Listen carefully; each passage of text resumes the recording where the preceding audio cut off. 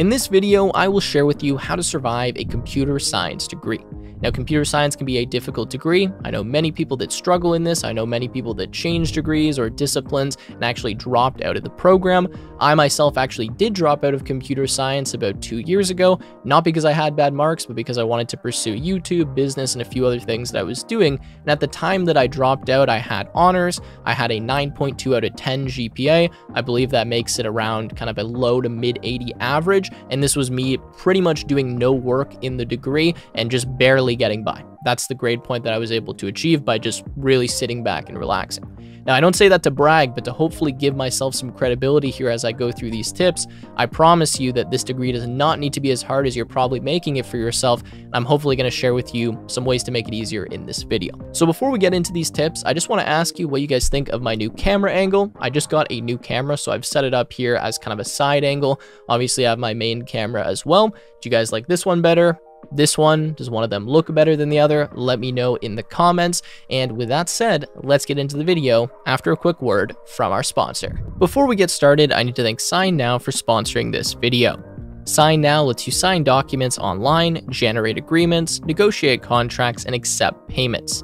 Best of all, signNow provides a powerful API that allows you to embed e-signatures directly on your website.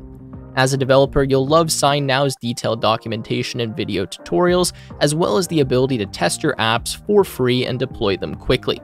The signNow API is available through straightforward SDKs and allows you to complete entire document approval cycles, from uploading documents to tracking signature progress. signNow e-signatures are legally binding and compliant with the highest standards of data privacy and security.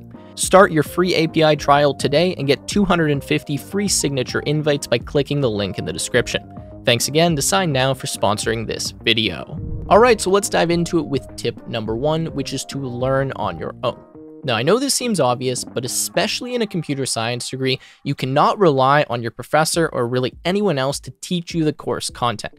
You need to learn it on your own, and even if you do learn a bit from your professor or the TAs or whoever's instructing you, a majority of what you're actually going to need to know, you're going to have to learn on your own, and you're going to have to practice on your own. So I just want to make this clear, because a lot of people seem to think that they're going to get all of the knowledge they need by going to a bunch of lectures, reading the textbook, and just following the basic thing that most people do in other degrees. Most people that I know that are in like arts degrees or history degrees, a majority of what they learn is from the lecture or from reading a textbook. In computer science, that's probably not how you're going to learn a lot of the content. You're probably going to be watching videos like mine. You're going to be going and searching stuff up on Stack Overflow. You're going to be looking at code examples. A lot of stuff you're going to learn is just not going to come from a lecture. So you need to kind of change your perspective around, okay, my professor's going to teach this to me, to I'm going to have to learn this on my own. It's great if my professor helps me learn this. That's how I kind of approached university. Okay, this is the topic. This is the curriculum. All right, I'm going to have to figure out a way to learn this. If the professor is good, that's great, but the chance that they're going to be good is pretty small, at least from my experience. And even if they are, again, they just don't teach a lot of the stuff that you need to know. And it's really, really difficult to teach programming, especially in a lecture environment. So hopefully this is coming through a bit, but you need to learn a lot of stuff on your own. For me, by the time I was actually in my second year of university, I only went to about 20% of my lectures. I just stayed at home pretty much all day and studied on my own. It was a much better use of my time to spend 30 or 45 minutes going through the same material that would be covered in the lecture. I could then focus on what I found difficult rather than what other people found difficult, and I just was much more efficient and learned a lot more when I did it on my own rather than relying on my professors. All right, so tip number 2, I know this is another basic one, but this is to make friends. Now, I know that everyone tells this to you, that you've heard this a million times, but it is very, very important to have a few resources other than a professor that you can go to and ask for help, ask for the homework, ask when an assignment is due, and just get some general information from. The amount of time that my computer science friends saved me and that I was able to save them was just unbelievable, because some of them were really good at this math topic and I was really good at the programming topic. So we would exchange notes or we would help each other. Sometimes we even have, a 20-minute tutoring session where I would teach them something, they would teach me something. Those are the kind of friends you want to look for, where you can get some benefit from them and they can give an equal benefit to you. then alternatively, you already know who you're going to be partners with or in a group with whenever something like that comes up. You don't have to deal with kind of the horrible gamble of getting a really bad teammate or someone who's just not going to show up or doesn't do any work. You already know who you're going to be working with, and it just makes everything a lot easier and honestly a lot more enjoyable as well. A lot of times I didn't want to study for something, or I didn't want to be writing this code, but I knew that my teammate depended on me, or I had agreed with my friend that he was going to do this portion of the homework and I was going to do the other portion of the homework. So I had to get the stuff done because he was relying on me and I was relying on him, and it kind of forced us to do a bit more work and just made it a bit more fun as well. We were kind of chatting along the way, we're in a Discord call, etc. So I would highly encourage you to try to make a few friends. It's not that difficult to do. Everyone in these courses wants someone else to talk to or to get some help with a specific topic or exchange notes, etc. So just strike up a conversation, ask someone what laptop they have. That's the easiest way that I would make friends. To say, oh, what computer is that? Is that brand new? And then all of a sudden, all the nerds in the class are talking about it, and we've just made a few friends. Moving on to the next tip. All right, so tip number 3 is to be extremely pragmatic with your time. Now, I've talked about this in a lot of videos, but I have to say it here because it's just super important. You need to make sure that you are evaluating your time and you understand how much time you're putting into something and what you're getting out from that task. So when it comes to studying or trying to complete a project or an assignment, etc., you have to really ask yourself, is my X number of hours giving me a sufficient reward for me to justify actually putting in that many hours? Now, the example I always use is going to lectures. For a lot of people, an hour and a half in a lecture is worth their time. They're going to learn something from that lecture, and it's going to be better than if they were to sit at home and play video games, because they know if they don't go to the lecture, they're not going to study. For me, I know I have the discipline to study on my own, so it was not worth an hour and a half for me to go to a lecture. Instead, I would learn the same content on my own, and usually half the time, or only 30 minutes. So now I can kind of do 3 or 4 lectures in the span of 2 hours, 2.5 hours at home, rather than my whole day being spent out in a lecture hall where I can't do other types of work, or I can't film a YouTube video, or I can't do other tasks that I want to complete in the day. So you just have to be very careful where you are putting your time, not just in computer science, but in other tasks as well. And you have to ask yourself, what am I getting back from that? Now, another example I like to use is rewriting notes. I know a lot of people that do this, and my theory behind why people do tasks like this is because it makes them feel productive, and it's a relatively simple thing to do. So it's pretty hard to go and learn a new topic on your own, or to go do a ton of practice questions or write a practice exam. That's a more mentally stimulating or challenging task. Whereas reading a textbook or rewriting notes feels like you're getting a lot done because you're writing, 7 or 8 pages of the same notes you've already written, but are you really getting that much out of that task? For some people, they might be, but for me, it would never be worth it to rewrite a note. I've never done that, and I will never do that. I can promise you right now, because it doesn't help me. Even though I would think, it'd give me some more retention, I think I'm going to learn a lot better if I really understand the topic well, and if I go look at multiple resources or hear multiple people that are explaining it in different ways, or I do practice questions and actually simulate what it's going to be like in an exam or in a test. That's what works for me. You have to figure out what works for you, but just be very careful where you're putting your time and if you're getting an adequate reward back for that time. So moving on here to tip number 4 is to take advantage of free marks. What I mean by this is that any mark that is relatively easy to obtain, so like an attendance mark, something like completing a lab, doing an assignment, maybe doing a small project. Sometimes large projects can be difficult, or maybe you're not going to get 100% on them, but anything that's a pretty simple thing for you to do that really just requires a bit of effort and a bit of time, but it's going to give you 5%, 10%, 2%, whatever it is towards your mark, you absolutely need to do that because that's just going to make it way easier on yourself when you come to the final exam.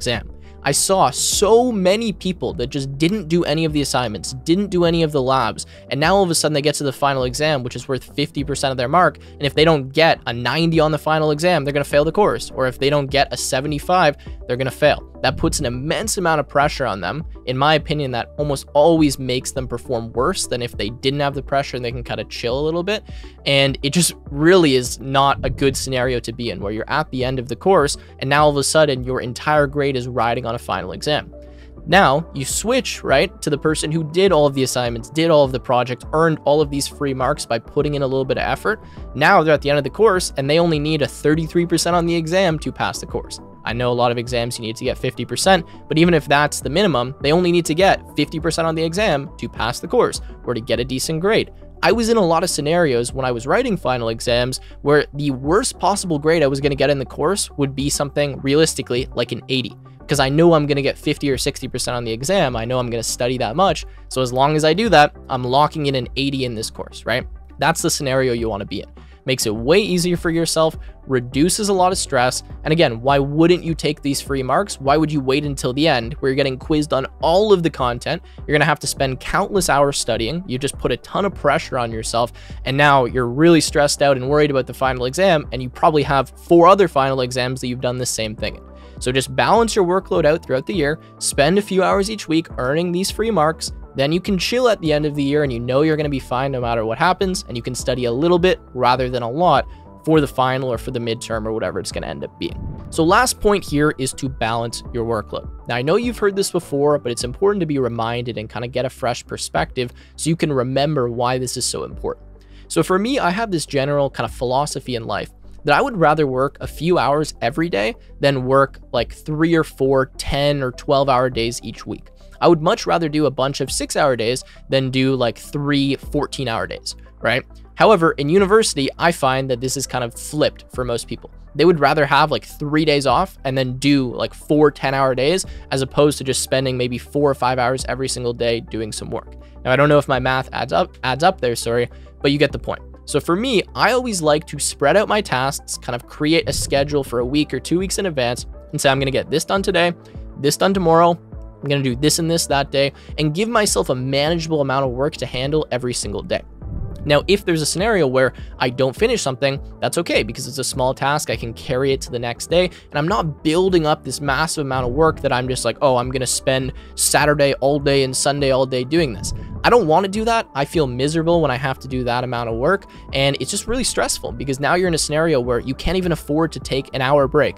You can't even afford to go out with your friends if some plan comes up that you want to be a part of. You're just in this like locked in place where you have to do all of this work, or you don't do it and then you lose all of the marks, right? And in university, I lived with a bunch of guys. I saw a bunch of people. I knew many people in university, and this is what almost all of them did. They did not balance any of their work. They just cranked it all out on like the weekend or a Thursday or a Wednesday. They spent 16-hour nights doing stuff or cramming for exams. And I saw how stressed they were, how much of a toll this took on them mentally. Whereas me, I was just sitting there chill. Oh, it's night before the exam. I don't really need to study. That's okay. I've been doing it for the past 2 weeks. Oh, you guys want to go out? Yeah, I'll come out with you. That's fine. I don't have to do anything because I've already done a lot of my work. Or if I don't do it, it's fine. I can complete it tomorrow. I'll just add an extra hour to my day rather than spending, 20 hours doing a bunch of work. So hopefully this is resonating a little bit. It's just a much better headspace to be in when you slowly do stuff as opposed to let it all build up and try to finish it in one day. I also find you do a lot better work when you spend a few hours per day as opposed to just, these marathons of trying to get a ton of stuff done. So with that said, I think I'm going to wrap up the video here. I hope you guys found this helpful. Hopefully some of this resonated with you and can get you some better grades in computer science or make it a little bit more manageable. Let me know what you thought in the comments down below, and I will see you in another YouTube video.